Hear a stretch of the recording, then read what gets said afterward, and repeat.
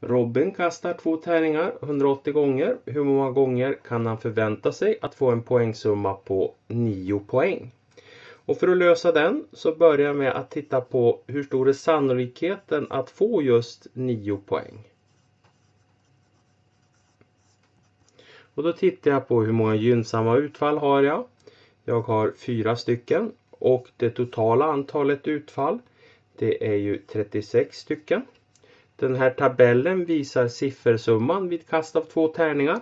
Där det här är vad den första tärningen visar. Det här är vad den andra tärningen visar. Så här har jag då summan av antalet ögon på de båda tärningarna. Det här 4/36 kan jag förenkla som 1/9. Så sannolikheten att slå 9 poäng det är ju då 1/9. Och kastar man då 180 kast så tar jag antalet kast och multiplicerar med sannolikheten 1/9. Så får jag 20 kast, alltså 20 gånger kan jag förvänta mig att kasta 9 poäng. Sedan i B-uppgiften så är frågan hur många gånger kan han förvänta sig att få en poängsumma som är mindre än 9 poäng.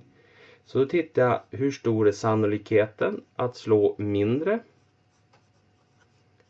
än 9. Då räknar jag här 2, 3, 4, 5, 6, 7, 8 och så vidare. Och så sen så räknar jag den här mängden då. Här så har jag då mindre än 9.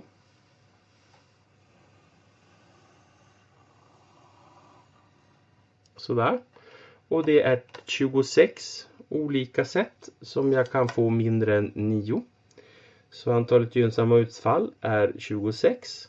Totala antalet utfall är 36. Och det här då kan jag då multiplicera med 180. Så 180 multiplicerat med 26 genom 36.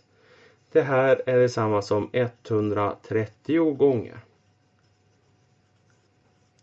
Så man kan förvänta sig att få en poängsumma som är mindre än 9 130 gånger.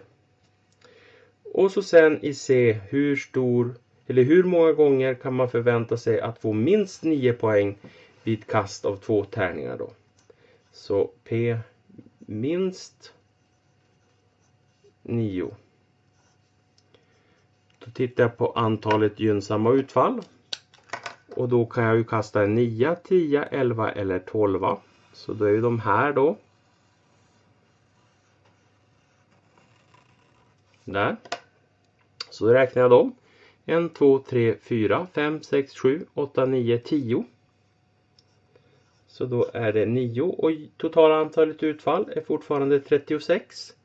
Om jag tar då antalet kast 180 multiplicerat med 10 genom 36 så får jag 50 gånger. Så där har jag sannolikheten för minst 9 poäng.